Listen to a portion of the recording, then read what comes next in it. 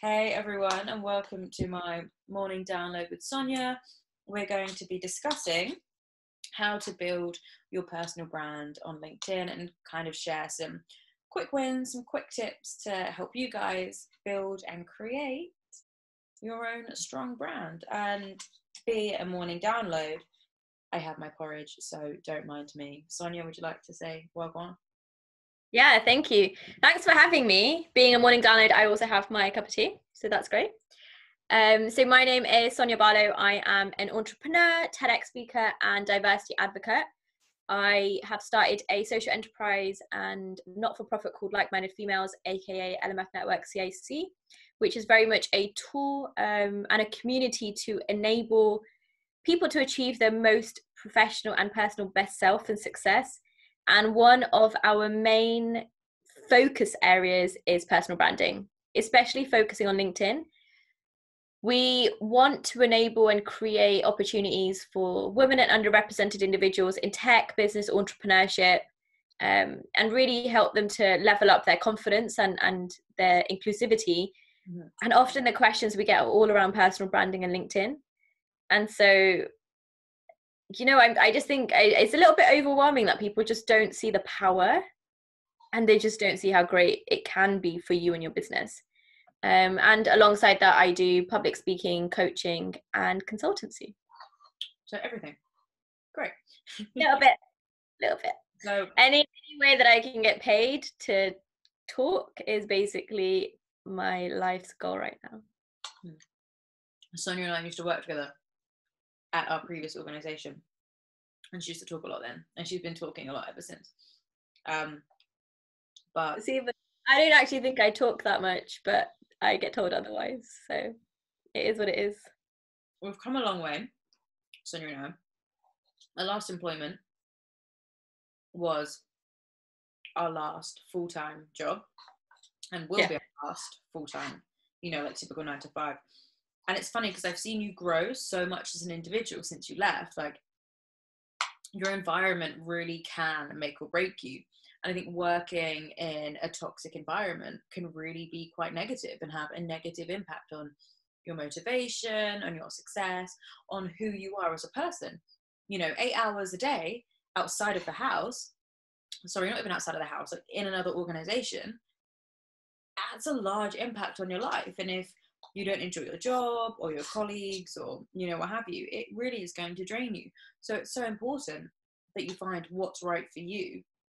And sometimes that is giving up a 9 to 5 and starting your own business like Sonya has done. Like, you've come so far and you're a much happier, better person for leaving. And it's great to see. Oh, thank you so much. It really means a lot coming from a very close friend. And you're completely right. When you are in a 9 to 5, or when you are in any situation, if you are not good in yourself and you don't actually know who you are, you're never going to be either your best self at work or your best self outside of work. And I think for me, maybe similar to yourself, I didn't really know me, and I was doing a lot of compromising to suit the needs of other people, and doing a lot of conforming in an environment that just didn't serve my purpose. Your job to be self-serving. So obviously you've grown so much. What does the Sonya Barlow look like today? Like, what if I went onto your LinkedIn now, like, what would I see? Well, why don't you tell me? Why don't I share my LinkedIn with you and you're like, this is what I think you do? That's a great question. The reason for that is because I have personally optimized my LinkedIn so that when you go on my LinkedIn, you'll be able to see exactly what I do. And that's one of the key learnings when it comes to LinkedIn is you have 7.24 seconds, so less than 8 seconds to make an impression. And I'm looking at you not as a friend right now, but as an individual who you can be my client, or you can be my next sponsor, you can be my next partner. You want to know what you're getting for your buck, and you want to do it in 8 seconds. So looking at that, what do you think? Like, I see a lot of talking. I mean, I can see your thumbnail, you're talking right now. But I can see in your cover, like, you're obviously speaking. In your profile photo, you're speaking. you know, it says TEDx speaker, keynote speaker. I'm seeing in the about, again, it's speakers in there. So like looking at your profile, I'm like, okay, cool. This girl talks for a living. I wonder what she talks about. And I can see, okay, great. Diversity, like Digital Academy. So I'm seeing Santander, I'm seeing analytics, I'm seeing PwC. So like, okay, cool. I'm seeing delivery consultants. So I think there's a lot I'm pulling out of it. I'd say that you're definitely a consultant. You're someone that is obviously an expert in their field to be doing a lot of these talks. But obviously I know you, so I'm biased. But going by what I see, I'm like, okay, she's some kind of top consultant speaker. Saying that you know me, but I know that you've never actually looked at my LinkedIn. You know, I just about get you to look at my Instagram. So I know for a fact, 100% you have never actually looked at my LinkedIn. I've not. But now I have. Exactly. So you've this is exactly why I asked the question, because you've done it from a objective viewpoint, right? You know me, but it doesn't mean you knew what my LinkedIn looked like. Yeah. And my first point that I want to make before we go into it is that's because it aligns with my vision. So you need to have a vision, a mission, and a purpose or values that drive you. A vision is something tomorrow, a mission is something today, and your value drivers or your purpose is really what you want to be known for.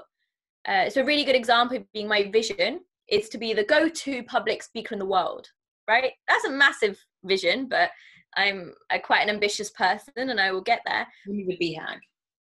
But my mission then has to be really attainable in a time frame. So it's all right, well, in the next year, so 2020, my mission is to deliver 20 corporate paid workshops. It's to have another TED Talk. It's to start writing my book. It's to upskill 1,200 people. And it's to educate kind of society on how to be more inclusive and intersectional. That's my mission. But how I've done that is I've split it into quarters and I've put a time frame and I've put digestible numbers next to everything. Mm-hmm. And then my purpose and my value are the buzzwords you've exactly used: speaking, diversity, digital, tech, business, woman empowerment, not for profit. And I very much showcase these on the 8 seconds that you're looking at. Yeah. So before you even start thinking about creating your personal brand or your assets, I need you to think about what that personal brand looks like. Why does it look like that? And what you really want to achieve from it. So question to you, what is your vision? My vision, okay. Like, as cheesy as this sounds, my vision is genuinely to create like harmony and actual peace, like peace externally and internally to the communities, the people and the projects that I work on.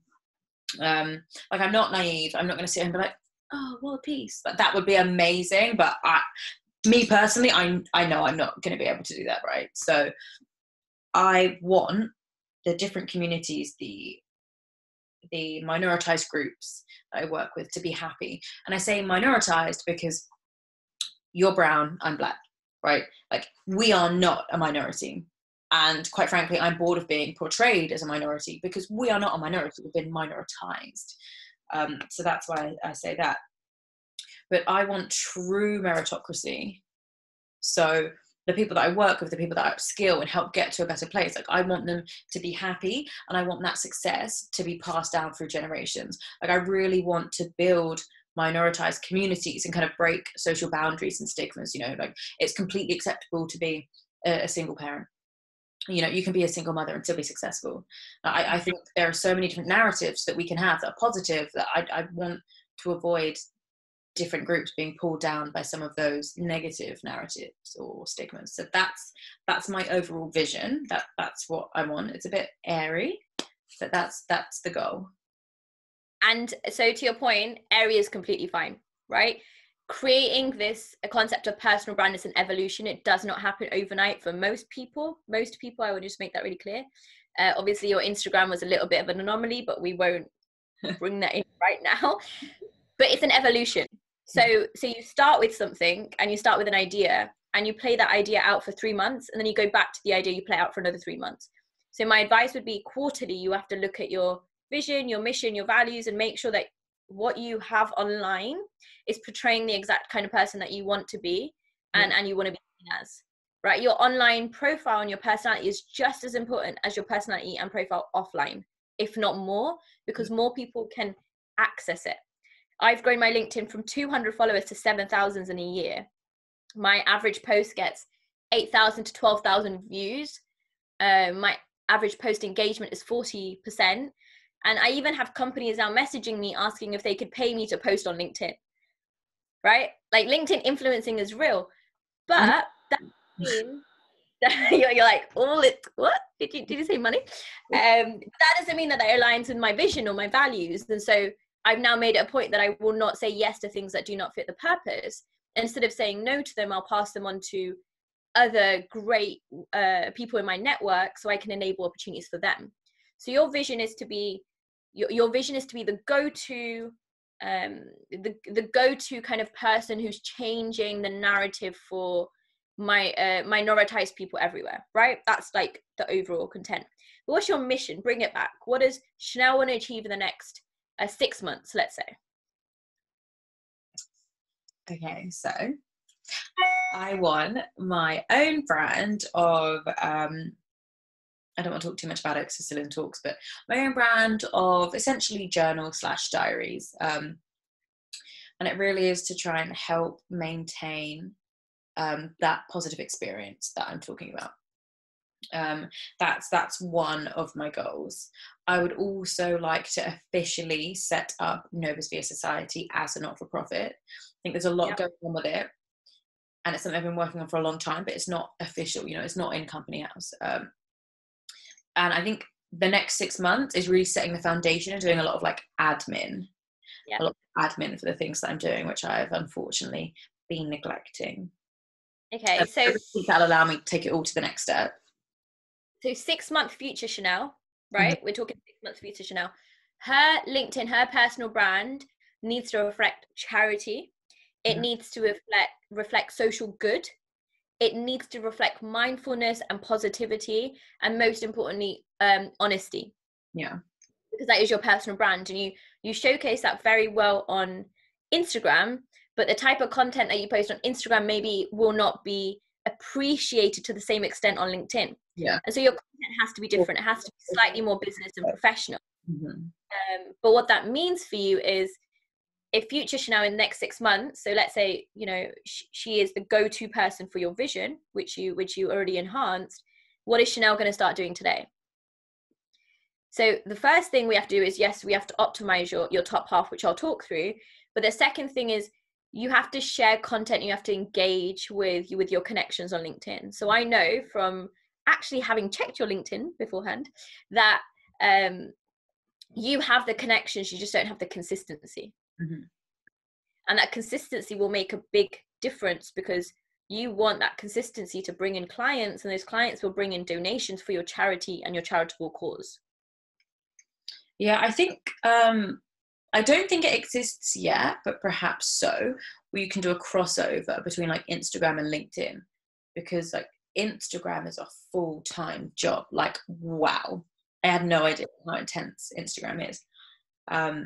But it'd be really, really useful if, obviously you can do it on Twitter, you can do it on Facebook, but I wonder if there's that connection where I can post the same things if I choose to, from Instagram to LinkedIn. That'd be really useful.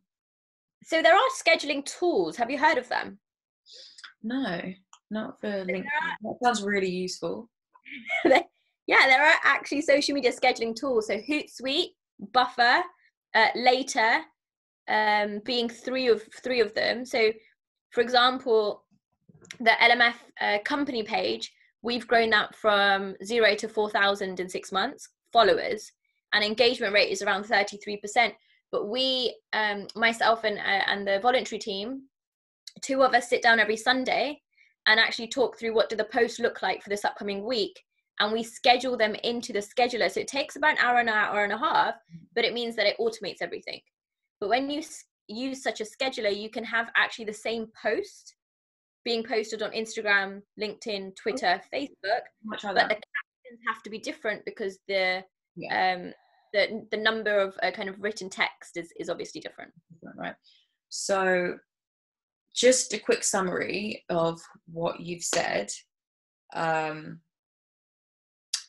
your top half. So relevancy, clarity. I don't know if you touched on the headline, but your summary of your goals and experiences, and to be consistent, to be frequent and consistent on LinkedIn. Yeah. So in summary, the first is understand what your vision, your mission, your values are. So what do you want to be, or who do you want to be in the next 6 months, next year, next 10 years, and work backwards so you have a consistent plan. The second is in relation to that, optimize your top half. So make sure that when someone goes onto your LinkedIn profile, they see the relevancy and the clarity in your profile. The hyphens or your summary clearly states what you do, who you are. And most importantly, in 8 seconds, you are able to give them a good picture of the kind of individual profile that you are building. And the third thing we discussed is that consistency when posting and sharing content. It's a two-way relationship. And it very much is like being in a relationship with a social media platform. You have to nurture it. You have to talk to people. You have to talk to it. So think about posting at least 2 to 3 times a week. Okay. And if you're not in a position to post manually, then we'll go and use scheduling tools that do exist so that you can automate your posting, but you can schedule them kind of every week or every 2 weeks to take the pressure off yourself, but still make sure that you are very much being consistent and clear in building your personal brand. And if you do that for 3 months, it will definitely work. I can guarantee that. But most importantly, after 3 months, you go back and you revisit your profile and just kind of enhance it in the way that you wish is best. And then that's where the data analytics come in. But there's no point of touching that until you've been doing something for 3 months. Yeah. Okay. Cool. That works. Are you going to do it now? Sorry? Are you going to do it now? Yeah. As soon as we're off this call, I'm going to do just that. Well, that's cool. When you fix your LinkedIn, or if you think you need extra help, then I'll jump on it. And my kind of top tip is go on the private mode or the incognito mode in Google and Google yourself and see what comes up, both under your name and what comes up in your LinkedIn. And also if you have a name which is more common than unique, then see where you come up in the search rankings and how you can elevate that profile so it comes up to the top. So that's a kind of bonus tip. And one thing I would say, which I found useful in the past, when I used to be a recruiter. I used to be a recruitment consultant, and LinkedIn was huge for me as well. I've got so many connections and I used to get so many views and I was posting regularly. But I've stopped using it and it's kind of dropped off. But what I found was so useful is looking at like people that I admired, people that I knew in my industry that did really well. I was like, what are they saying? What articles are they posting? What are they reading? What are they doing? Who are they engaging with? And that really helped me have almost like a template for what I wanted in my profile. So let's say, for example, now I'm a business psychologist, you know, Professor Peter Saville, he's phenomenal. He's the go-to person in that space. So sometimes I'll go onto his profile. What's he reading? What's he doing? I wonder what skills and qualifications he has. You know, what bodies of work is he involved in? What boards does he sit on? And that kind of gives you an idea of what you should be aspiring to. Of course, everyone's career plan and path is so different. It kind of gives you like a rough guideline of what good looks like in your space, because sometimes getting started is the hardest part. You know, it's not easy, especially when you're a graduate. What the bloody hell do you write? When I left uni, I was like, well, I've not done anything. what have I covered? Okay, I got a 2-1. Okay, you know, what else? So it is sometimes hard to start, but once you get started, it does kind of flow. But definitely having a good template will help. Oh, we've got more to go. We don't. I would just want to bring up on that point. We don't at all. I think that's a really good summary and a place for people to start. I just wanted to bring up the point of when you're a graduate or when you are currently in a corporate position, but you have hobbies or side hustles, you should most definitely put them on your LinkedIn as relevant work experience. So as a graduate, if you are in societies, if you're doing extra work, if you're being proactive, you put that as experience and think about the skills, and skills is the important word here, the skills that you've learned. And if you are a business professional, you also put all your voluntary experiences or any short courses that you've done on your LinkedIn, again, as relevant work experience, and focus on the skills that you've learned. So it's not additional information, it's just on the point that you've made. Don't think that your experience is not relevant. If anything, you can find relevancy in everything you do. Just again, align it to the skills and to the vision that you have, and make it work. Yeah. Okay, I think that's really useful. I think this is just, I guess, a brief introduction to LinkedIn. Obviously, it's going to be quite short for you guys, but let us know in the comments if you're a grad, you know, if you're already into your career and you want to change, like what in-depth videos can we give you that are going to be useful for you? Yeah. And just to kind of, my last point for me is don't be afraid to just give it a go. There is, you know, the worst thing that you can do is not try. And then when you do try, and if it doesn't work, and if it does work, and that's where the analytics come in, you can always change things up. But if you're too frightened to not give it a go right now, then ultimately you are losing out on opportunity, and you're losing out on momentum. But going back to the first thing that we started with, and Chanelle very much spoke about, you're losing out in really understanding who you are and what your purpose is. I fail all the time. I just fail forward, you know, like, I mean, I don't really even call it failing. It's like, it's a learning curve. Like, you know, how many times do people fail their driving test? I wouldn't know. I've never done mine. We'll do this summer. It's just like, if I fail the first time, I fail the first time. I'm only going to use it as a learning curve and get better the second time. Like, the only time you fail is if you just give up. That's the only time you really fail on something. Honestly, I failed so much. I just failed all the time. Go on. Like, do be aware that sometimes not everything is for everyone. You know, like deciding to go in a different option, that's not necessarily a fail. That can be a win. You know, there are some things that I wouldn't make a great mathematician. I just wouldn't. It bores me. You know, it'd be really stupid of me to try. And then be like, oh, well, I've committed. I have to keep going. I think you know in your heart and soul what works for you. The point is just don't ever give up or fail, like, for good, like on your dreams. You know, if it's something that you dream about, like, you're always going to make it work. You just have to pick the right things. Like, if you stick true to you, your goals, your vision, you're always going to make it. Sometimes you can deviate and think, I've done this so many times. Oh, like my friend's doing lip fillers, or she owns a nail acrylic salon and she's making more money than me. Maybe I should, you know, like dip my toes in that water over there. That looks like it's warm. And it's like, that's taking away from what I'm doing. And just because someone's doing something else, that doesn't mean your goal or your path isn't going to succeed. It just means someone's succeeding over there. For me, to get my PhD and to get all of these qualifications, I'm going to be 30, you know, until I start becoming the woman that I want to be, which is essentially a lecturer. And so it's so easy for me to be like, oh no, but I want to do this or I want to do that. Like, you're only in competition with yourself. If I looked at other people's paths, I'd be like, oh my God, I'm failing.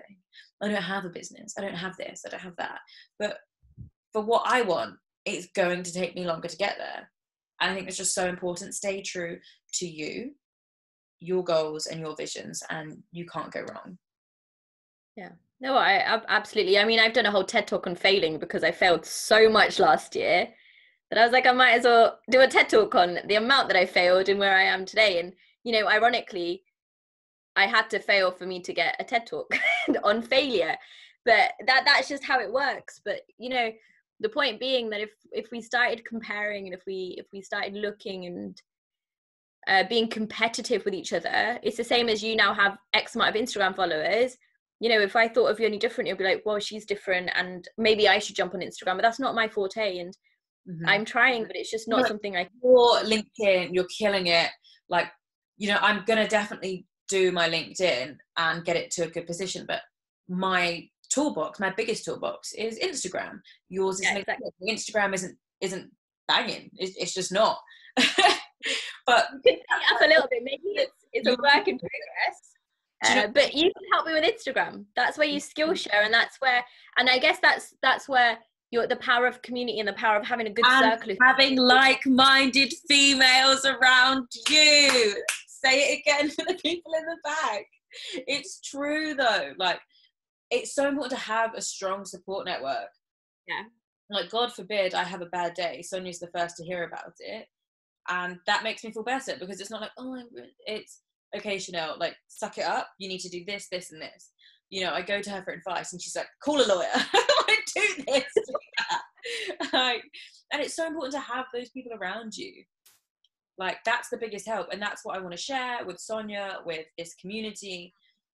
I've got some really great people around me, and we have great conversations, and it's like, do you know what, let me have these on live, let me have these on Zoom and record it and share that message, because we should all have access to helpful, supportive people. And we'll get into this on another topic, like how important your friendship group is, but like, it's so important to your success. It's so important to your success. So, you know, like, follow Sonya on LinkedIn, on Instagram. There's like-minded females. I think this is going to be my first YouTube video, guys, so bear with me. And like, I don't know, there's like, you can put things in the comments, in the caption, like, I'll put your handles. But bear with us. I think my communication style is just open and honest and transparent. So, like, also plays at hand that I'm not good at editing, so I'm just gonna upload as is. But again, you know, going back to that point of, this was not rehearsed, we didn't plan it beforehand. It was, let's jump on and share information, because that fits our purpose, it fits our vision, and it also fits in the part of, well, you don't really know what you are good at, what you're not good at, and what you can share if you don't try. Yeah, and it's okay. This is us. Like, it's been a win. I think it's been a win. This is us, like, trying things out. I'll see if it gets no views. It wasn't successful, but you know, like, just get up and try. Like, do you think Jay-Z or Beyonce, or like, I had someone in my head and I didn't want to say it because we're friends. All of these really great people, like, do you think they'd be where they were today if they didn't fail? Like, you know, Destiny's Child broke up. Beyonce could have been like, oh, well, that's that. No, look at Beyonce. She's like, I'm going to do my thing on my own. Look at Barack Obama. Like, he how long was it until he was president? You know, like, even Trump, like, I don't like the man at all, but fair play to his perseverance. Just goes to show that hard work gets you places. You know, like, he did, at the end of the day, as much as I don't like him, he did work hard, and he has been working hard. And he's not qualified, he doesn't deserve his position, but his hard work got hit for him anyway. Consistency, and he's consistently a pagan. Makes a difference.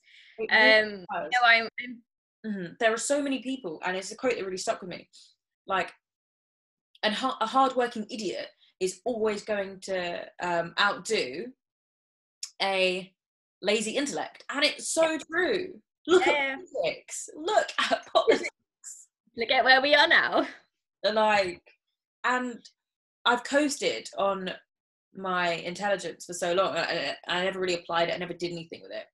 And it's because I was bored. And it's now I'm like, okay, what stimulates me? What is going to make me, like, show up and show out for myself?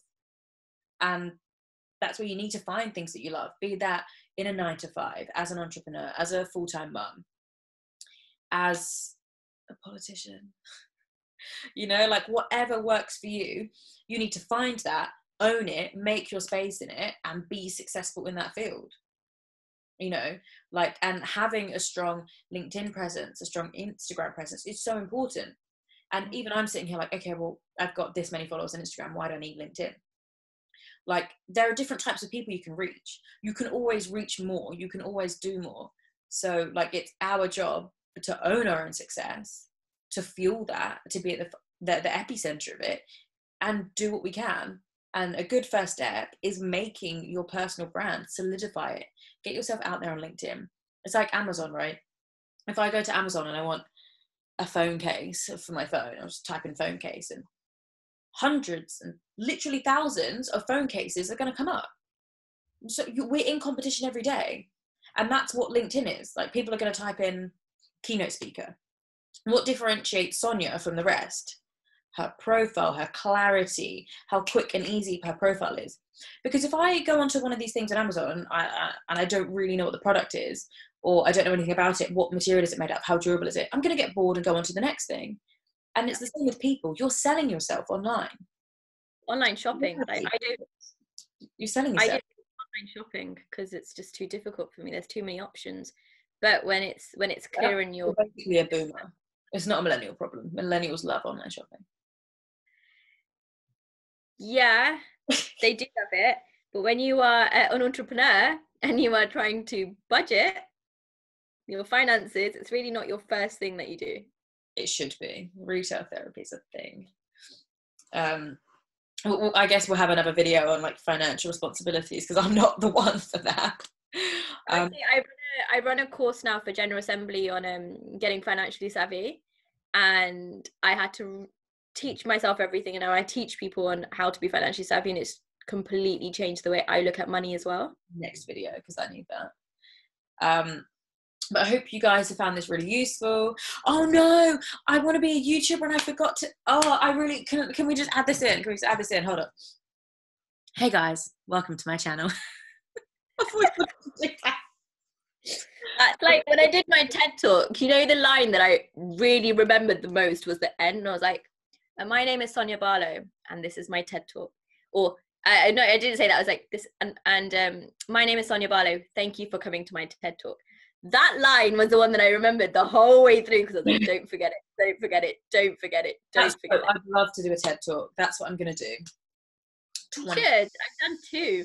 One of them hasn't come out yet due to technical issues, so that does happen.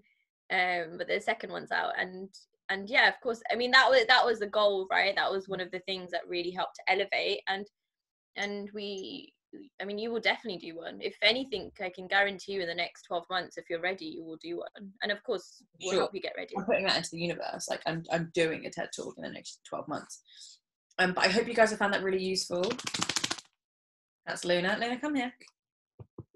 But again, Chanelle, if you want to do a TED Talk and want to be seen as a thought leader, your profile, especially on LinkedIn, needs to be on point, because the kind of industry that that TED Talk's associated with is slightly more professional. Yeah, no, for sure. I will get on that.